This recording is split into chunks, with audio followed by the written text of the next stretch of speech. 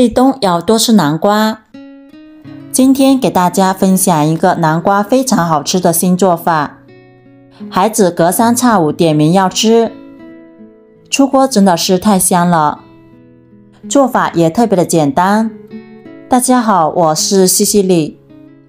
首先准备一小块南瓜，切成薄片，切得薄一些，这样会更容易蒸熟。切好之后先放入盘中备用。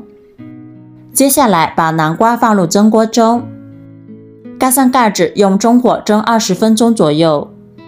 时间到，我们再打开盖子，用筷子试一下，把南瓜蒸得非常的绵软就可以啦。然后再把南瓜取出来，用硅胶铲把南瓜压成泥状，像视频中这样子就可以啦。接着再往南瓜中打入1颗鸡蛋，然后用筷子把鸡蛋和南瓜一起搅拌均匀，让鸡蛋和南瓜充分的融合在一起。搅匀之后再加入1勺面粉，喜欢吃软糯一些的也可以加糯米粉，然后再用筷子搅拌均匀，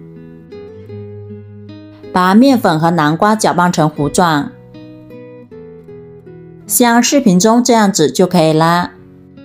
然后先放一边备用。接着锅里倒入食用油，油热之后把面粉糊放进来，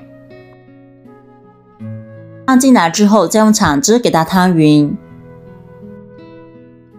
用中小火给它慢慢煎。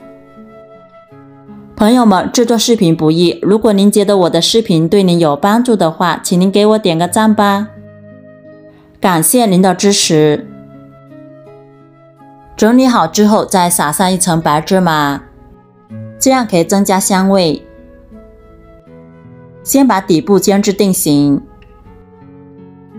再轻轻地晃动锅子，让底部受热均匀。底部煎好之后，我们再给它翻面，把另外一面也给它煎至微焦。煎好之后再分成小块就可以开吃啦。这样煎出来的南瓜饼鲜香美味，营养又好吃，家里有小孩的一定会特别喜欢。做法也特别的简单，如果你也喜欢的话，就收藏起来试试吧。喜欢我的视频记得点赞、关注、留言和转发哦。